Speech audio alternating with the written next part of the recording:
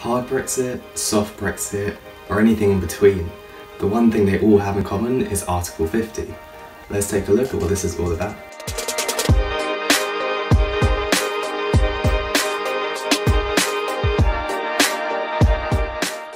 Article 50 is the formal process for leaving the European Union.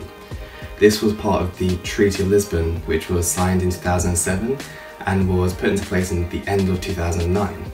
It's actually meant for many years there was no formal process for leaving the EU, although no member has tried to leave before the UK.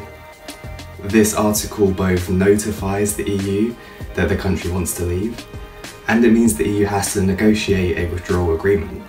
The Prime Minister plans to trigger Article 50 by the end of March. The leaving process takes 2 years to complete. During this time, EU laws still apply to the UK, but it's no longer part of the discussion or creation of new laws for the EU. In the 2 years, the UK and EU negotiate the terms of exit. However, a new trade deal can't be agreed until after the 2 years are up. The exit deal must be approved by 72% of the remaining states, but it can be vetoed by the European Parliament as well. The process can be extended beyond 2 years, but only if agreed by all the remaining EU members. The government overcame the first hurdle of having Parliament decide that Article 50 is allowed to be triggered. Details of Article 50 and Brexit are currently being debated in Parliament. They're looking at issues such as allowing Parliament to have a veto over the final Brexit outcome and the status of EU citizens currently living in the UK. So are there any other options? Well, the European Communities Act is the law passed in the UK that allowed entry to the EU.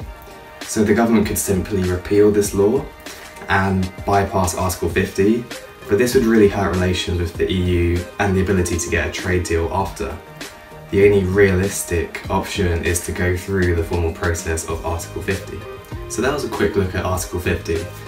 Even though it's set to be triggered this month, we're not going to see any meaningful information for a number of months to come.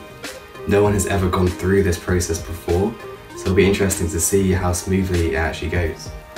If you found this video useful, please like and subscribe. I'll have a new video every Thursday, so I'll see you then.